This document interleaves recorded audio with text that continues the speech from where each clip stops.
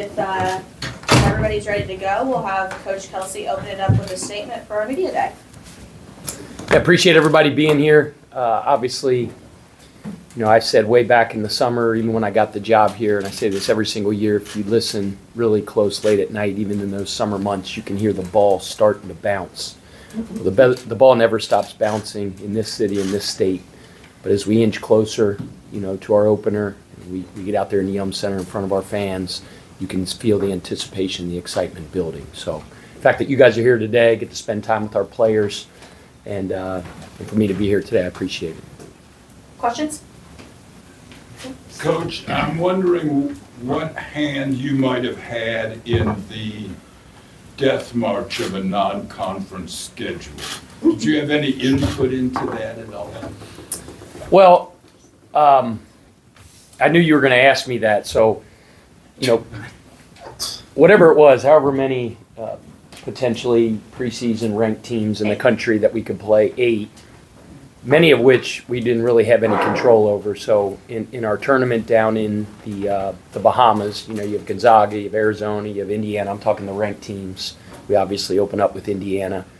Ole Miss was, selected for us through the ACC SEC Challenge. Obviously, we play Kentucky every year. And then, before New Year's or right after New Year's, we obviously have, Duke and Carolina as well. The only one that we had a say in was the adding to that mix was Tennessee. As you know, they have a Hall of Fame coach and a world-class program as well. Trying to think about back to when I agreed to that. I think it was one of those sleepless nights that we had when we were trying to put a team together, and I think Josh was like getting off an airplane. It was real windy, and we said, we got to decide on November 9th. And I swear I said we need a guarantee, and he heard we need Tennessee. So the rest is history there. But no, it's obviously a very, very challenging schedule. At Media Day the other day, many people said it's the most challenging non-conference schedule in the country. It is what it is. It's the advantage of no choice at this time. And I say it all the time. Every time you guys interview me, all we can do anything about is the next thing we do.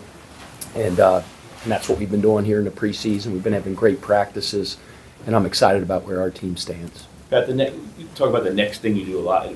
You built the team from scratch. Then you got them here on campus. The next thing was to get going. As you get this next phase next week and begin an exhibition, what do you want to see as far as the cohesiveness? And are there challenges as the year goes on with new guys and keeping them kind of focused together? Well, I think there's that same challenge could be said about any team in the country, regardless of the veteran nature of your team, how many people you have returning. Challenges are what makes coaching exciting.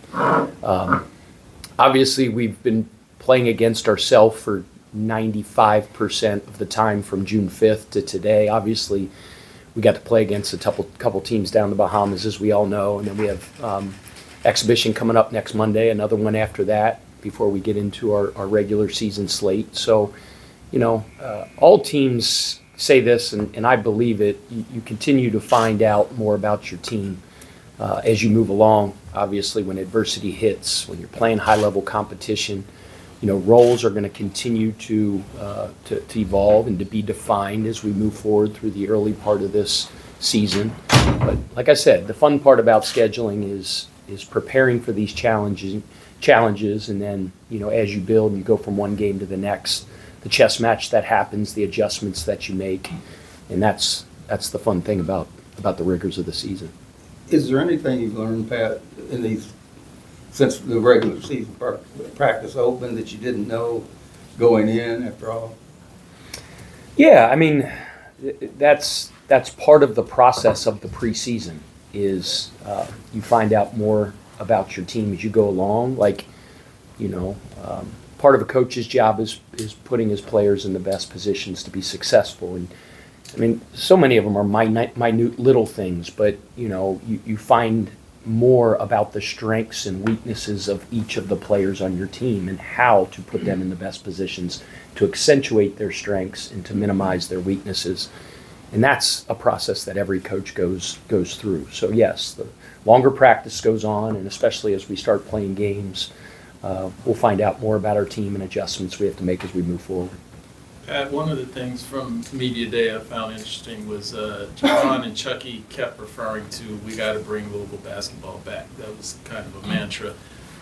For a team that, you know, most of these players aren't from this kind of geographic region, they're kind of from all over, that's all coming together now. What are some of the ways you've done to kind of make them understand what it means to play at Louisville? You know, from moment one on June 5th when we had our first team meeting, you know, it's basically the first thing we talked about.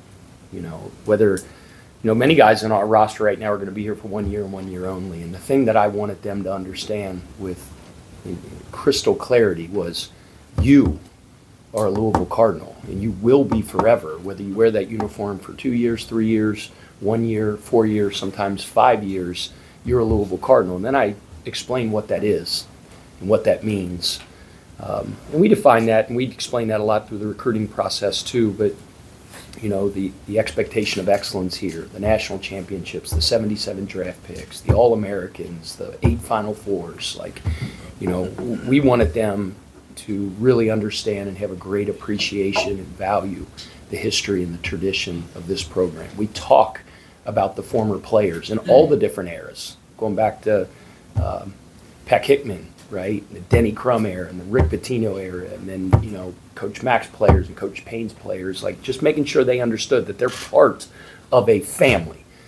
You know, it doesn't take the smartest person in the world to walk out into the open air in the city of Louisville and hear from people as to how much they love Louisville basketball and the expectation they have for it. So that's unavoidable, and those guys know, and they've been hearing it ever since they got here. You know, the expectations that we have for this program is for the program to be here. And, you know, our guys know the responsibility, what it means when they put on that jersey and they have Louisville across their chests to not only represent this city and this school and this athletic department in a first-class manner, how they compete, how they carry themselves, but, you know, competing for championships as well.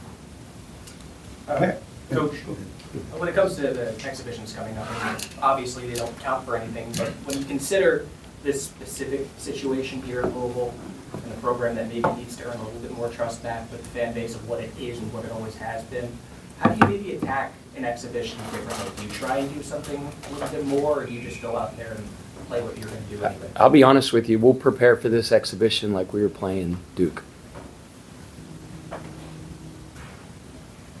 It's the next thing. It's the most important game in the history of our program because it's the next one. Like, you guys all want to talk about Gonzaga and Arizona, Indiana, Ole Miss, and Kentucky, and Duke, North Carolina. Like, I'm worried about our first exhibition game, right? And so we'll prepare for those the same way we prepared for the games in the Bahamas. You know, it's excellence, the way we attack personnel, you know, attack their style of play, the way we approach the game, the way we prepare, just how we roll. And then kind of going back to what the roster looks like this year, a lot of the guys on the team aren't exactly from noted basketball powers. You look around some of the JMUs, the Colorados, the guys you brought in. Was that intentional when you were looking around to see who to bring in? Were guys that stood out at programs like that and maybe could turn around a bigger, more notable club like Louisville? I mean, I would say, you know, they come from programs with winning traditions, phenomenal coaches. I don't know if is it 9 guys on our roster that played the NCAA tournament last year? I think so.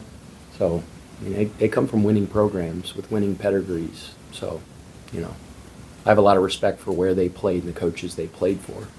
And, you know, the ease with which it is, I won't say the ease of coaching these guys, but it's a fun group to coach. Like, they are professional. You know, when I say professional, not like professional athletes, but the way they go about their business. We have a very mature team, an older team, and that's one of the strengths of our team. And a big part of their development, who they are now that they're here, is, you know, the place they come from and the coaches they coach that coach them. Pat, you're so well versed in the history of University of Louisville basketball going way back. How much research did you have to do? I mean, I know you knew a lot, but you couldn't have known everything that you've been talking about. No, I mean, I've tried to be a student of this program, right? I'm not from Louisville. I'm from the outside, but I'm a Louisville Cardinal, and I'll be one, you know, for the rest of my life. And I thought it was important as the head coach, the head of this organization, to be very well versed in the history and the tradition. I talked a lot about Coach Crum's era and Coach Pitino's era when I was at the press conference, and a couple of those older players came up to me and reminded me of the success that Pat Kelsey and those guys had. So I want to make sure I pay homage and pay tribute to those as well. I say it all the time, and it's probably, you guys are sick of hearing it, and I say it to recruits all the time. It really is one of the most storied, tradition-rich programs in the history of college basketball. And, the coaches that have coached here, and then gosh, obviously the players, and I have so much respect for them. Been able to meet a lot of them, and excited to meet more as we move forward. And those guys in that locker room work really hard every day, obviously to represent this school, but to really make those former players proud as well. That means a lot to us and to our players and to me.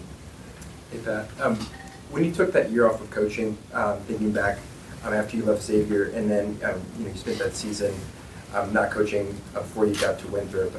When you look back at that now that you're here at Louisville, what did you, take away from that time in your life? Do you to feel like that's now gotten you, to spend a decade or more as a head coach, and now you're in a Power 5 program? Just kind of thinking back to that time in your life, what did you learn, and how did that kind of help you get to this point in your career? I'm just a big believer that everything you do in life, and every opportunity and every experience is an opportunity to learn.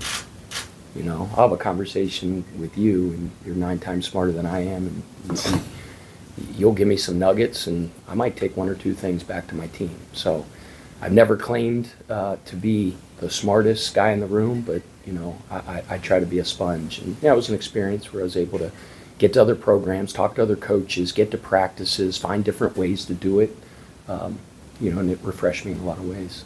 Made me a better coach. Pat, obviously a lot's been said about this team, the players, them being adjusted to Louisville and being around this program, but what has the last 6 months been like for you as you get adjusted to this program and ingratiated into the community and whatnot? It's been a whirlwind. You moved our entire family, kids in schools, bought a new house, new job, new city. But it's exciting. Life is so short. And this is I've said it before. It's the greatest honor of my professional career to be the head coach at Louisville. And to look back and to think 7 months ago, if I would have said I'd be sitting in this chair as the head coach of Louisville, I'd say you're absolutely out of your mind. You're crazy. The city's been awesome. Everybody says it's a big small town, and it's true. It is so community based. People care about each other. They look out for each other. They take so much pride in this place. I've learned very quickly, as you guys know, that when you're talking to somebody, you ask them what school they went to, you're supposed to ask them what high school they went to. That's a little bit the same way up in Cincinnati, where I'm from. But the city's been great. They've welcomed us with open arms, and we're very proud and happy to call Louisville home. Pat, the transfer portal obviously having a huge impact on the game and in college football as well. And you're seeing it in college football, the impacts with, kind of like the gimme games are kind of disappearing.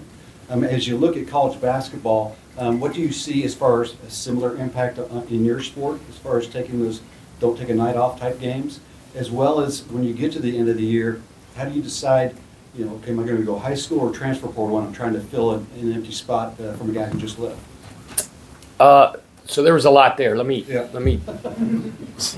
So first thing is, there's absolutely positively no such thing as a gimme game, ever. Ever.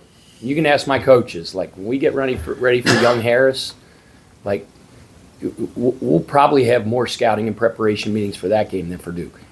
Like, when we're playing Morehead State in our first game, when it tips off, like there is no such thing as a gimme game. Like I will never ever utter those words. Winning, I say this all the time, winning Division I games is hard. Like, they all have scholarships. That coach on the other team probably wants to win. He's probably had some success along the way to get that head coaching job. They're going to prepare and they're going to scheme, and that would be their stinking Super Bowl championship to come in and beat a Power 5 team in their building. So there is no such thing as that. I was so thrown off guard by the beginning of it, I don't even remember the rest of your question. So Well, first I wasn't meaning like gimme games. I meant kind of like the upsets, like when you see Vanderbilt beating Alabama, how Yeah. you see something like that in college basketball as well. But really, the meat was, I'm curious, like when it comes to recruiting, how do you decide, looking at such games, okay, we need to fill this vacancy with a high school kid, or maybe we need to hit the portal to fill this vacancy? No, I just think it's important to have a balanced roster. This has been said a lot. I've said it a lot. You know, college basketball, you have to get old and you have to stay old. The foundation, the core of your recruiting always has to be at the grassroots, at the college, at the high school level.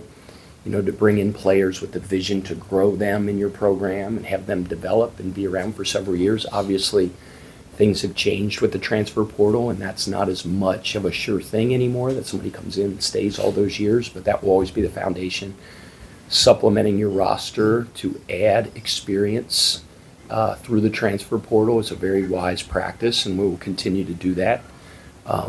We recruit the international ranks very, very hard. We recruit FIBA. We're around the globe. We look everywhere we can for the type of Louisville basketball players that can help us get to a Final Four and win a national championship. So, you know, it's balanced in our approach to high school, international, and transfer portal. You talk about point guards being, you know, just like an extension of the head coach. With someone like Chucky, what has that process been like for him getting here after spending, 3 years at Wisconsin? You know, for him to go from, to basically, become an extension of you, I'm on the court. Yeah. I just think that's what you want your point guard to be, and the best ones are. They're an extension of the head coach. You know, Coach Prosser used to say about Chris Paul, Chris almost used to take offense if Coach had to address something on the court that he didn't see first, you know. And Chucky's that way. Gosh, he's a natural-born leader. He's not the most vocal, although he's becoming more and more vocal, but he really leads by example. His teammates trust him. His teammates believe in him. He's such a professional with how he goes about his business. You know, point guard's responsibility is to know everybody else's role and responsibility on the floor, and he's that guy, whether it's in a defensive rotation or a defensive concept or a set play. He knows what the five's doing. He knows what's the one doing. He knows what's the three's doing. He knows what the four's doing. And I just trust him. He has so much, you know, he's not cocky, but he's got a bravado about him. You know, he has a great self-confidence about how good he is, and he's been a joy to coach. He is an absolute ferocious tiger on the defensive end. He's a disruptor, and like all point guards do, he makes people around him better. Ben, you've talked a lot about the program and the history and the expectation, obviously, of the fans and the city and that. How do you manage that with the team, with a fan base that expects to win every single game? Mm-hmm. How do I manage it with the team? Well, the way I roll and the way I operate, obviously I'm at a different place and a different level than I've ever been, is with our guys, I try to be as consistent as possible every single day. And as you know, throughout the course of every season, in every sport, there's ebb and flows. There's up and downs. My players aren't going to see a different energy level about me after a loss than after a win. You know, it is within these walls, when they walk in these walls and we're here for practice, it is absolute business, regardless of the circumstances of what's going on in the season. We're all well aware what the expectations are. We're all well aware of the passionate fan base that we have at Louisville. It's one of our greatest selling points. But again, at some point it's going to get really boring. You guys are going to have to ring a buzzer every time I start talking about the process. I start sounding like Nick Saban, who's 25,000 times the coach I am. But like, the process is what we're about. You know, it's being great in the next thing. And the season's a long journey. And as long as you try to stay consistent as heck in what you do and the way you go about it, and don't change amidst the bullets that are getting fired at you and whatever, I believe that the outcome takes care of itself, and we are almost always the best version of ourselves when it matters the most at the end of the season. And that's the long-term plan. But the only thing we can do about is this practice that's going to start in a little bit. Coach, it is October, but I'm curious as what the identity of the team is kind of going into the season and what it needs to transform into to kind of accomplish what you want 5 years in.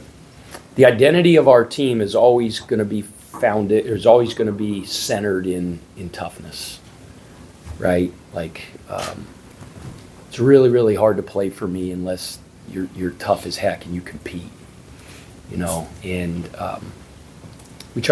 we identified that in recruiting, right? Guys that are about the things that we're about, but we're better. We put this uniform on. You always compete. You always, the hardest playing team every time when you take the floor. Identity of our team as well, I think, is our experience, the veteran nature of our team. I said it the other day, the back of the bubblegum card of all of the guys on our team, have a pretty darn long track record. And they come from winning programs. They have winning pedigrees. They're efficient. I said it with Kanai. He's the only true freshman that we're going to dress, and I said it at the press conference. We thought about allowing him to dress himself, but then we thought better of it. But just got a bunch of grizzled veterans and guys with great experience that make it easy for me to coach. Coach, you talk about the process, and it said you recruited to the system that you prefer and a kind of a default system. And I'm curious, now that you've gotten together, seen them play in 2 games against opposition, how you may have had to adapt to your personnel and their talents that might be different from the system that you envisioned.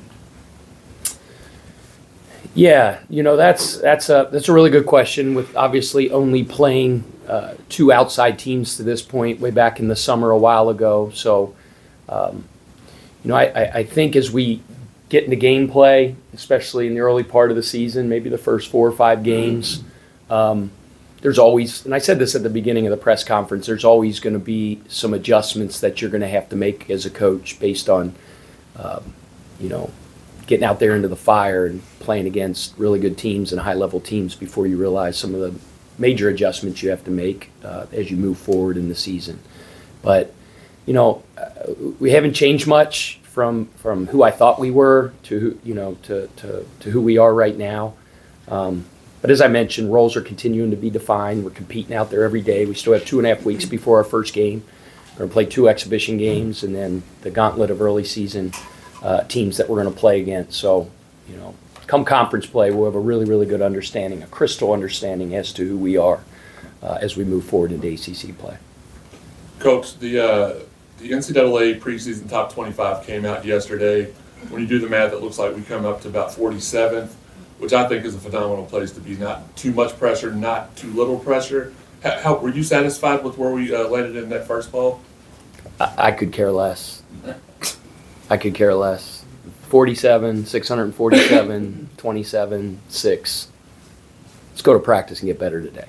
It's nobody cares what your ranking is at the beginning of the year. The most important ranking is what it is at the end of the year. So, it is what it is. Pat, you've talked about the veteran nature of the team and the experience.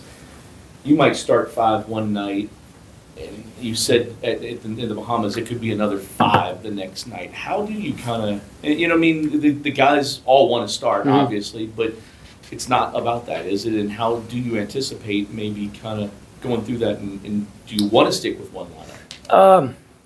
I think if you look at our track record through the years, it's not major swings and crazy fluctuations in starting lineup, but I'm not that type of coach where it's like that's our starting lineup on day 1 and we might make one little tweak. I mean, we compete in October and we're going to compete in practice in February, and I tell guys all the time, you're always being evaluated.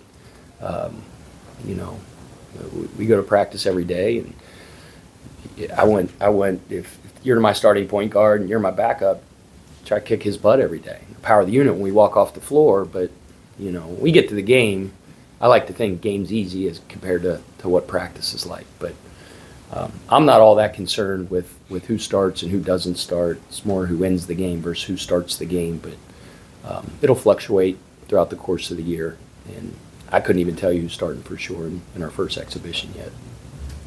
Coach, a lot was made this past weekend about Rick Pitino returning to his former team that he helped to win a championship.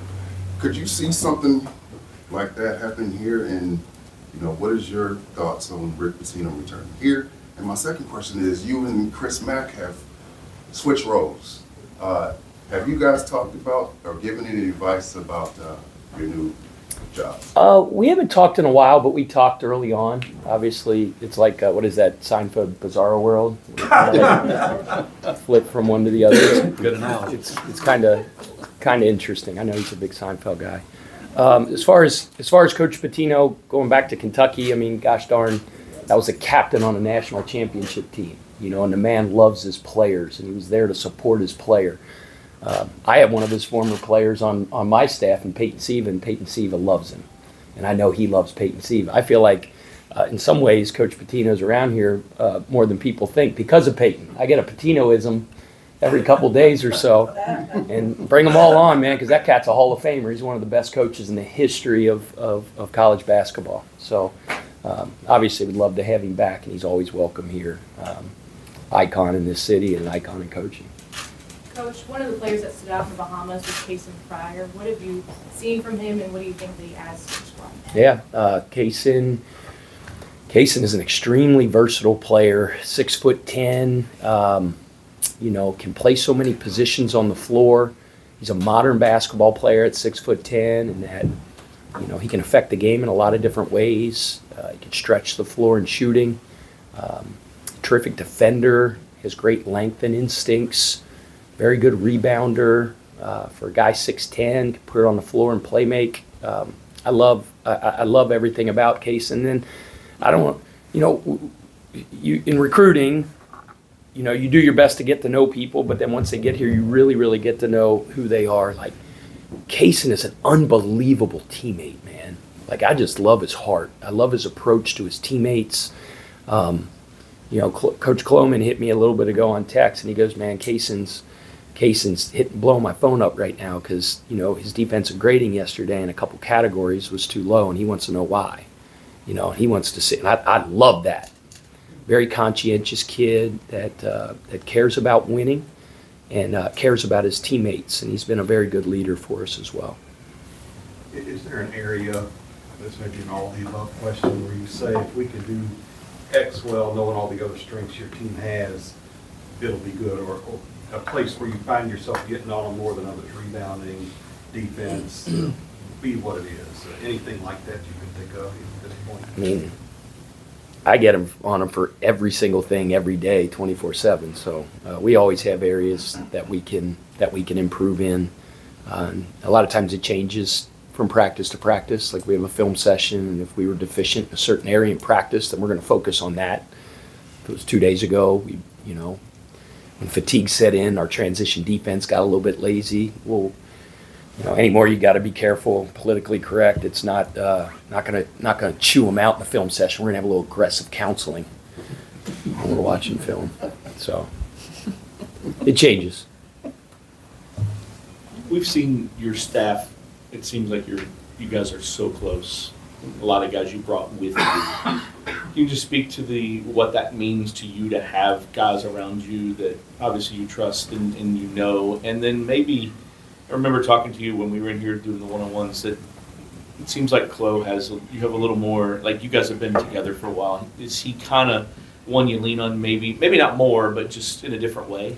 Yeah, I don't speak enough about my staff, and I get interviewed all the time, but I want to make sure I make that point. Like, I think I have the best basketball staff in the country. They're great in their craft. They're so darn loyal. They work their rear ends off in every facet of our program, and I couldn't have done what we've done here in building a program in this short amount of time without their tireless contributions, and then obviously the sacrifices that all their families are making at home, because there hasn't been a lot of home time over these first 5 months. You know, I think what you're going to see too is when we get to games is how much trust that I put in my staff. The responsibilities that our guys, each of the members of our staff have in game are significant. And you'll see probably as much bench activity from an assistant coaching staff here as you will anywhere, because I trust those guys so much. You know, Brian Cloman is our defensive coordinator, and his assistant in that area is Jermaine Ukegbu. You know, Mike Cassidy, who's our offensive coordinator, and then, you know, Coach Hamilton and Thomas Carr kind of help with that, and, you know, with special situations as well. But, you know, there's just so much trust. They know they know our level of expectation. They know our system so darn well. And whether it's X and O stuff or whether it's player relations, they're as good as anybody, and I'm really blessed to have them. You've been here now for about 6 months, all out in the community, meeting people. You have a great energy about you. And I'm just thinking for like the next few weeks, what's your plan to really ramp it up, almost like in a political campaign sense, to get all the fans, everybody you've touched already, and all those students that fill up the end zone, let's get them in here. What can we do to help you get people pumped up about these first couple of games? So it has been a lot of stuff. Right, a lot of events, a lot of speaking engagements, time on campus, time out in the community, and I've loved it. I've just gotten such a sense and a feel for Louisville, the people, what this place is about, so I've loved every second of it.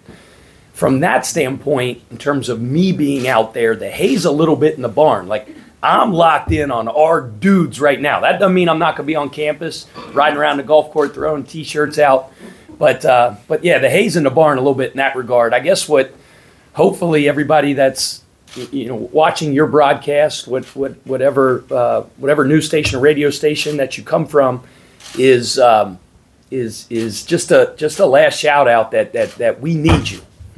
I keep hearing Peyton talk about the atmosphere at the Yum and what it was like when there's 22,000 people there, and to hear him tell recruits, and the hair stands up on my arm, my heart beats fast when I hear it.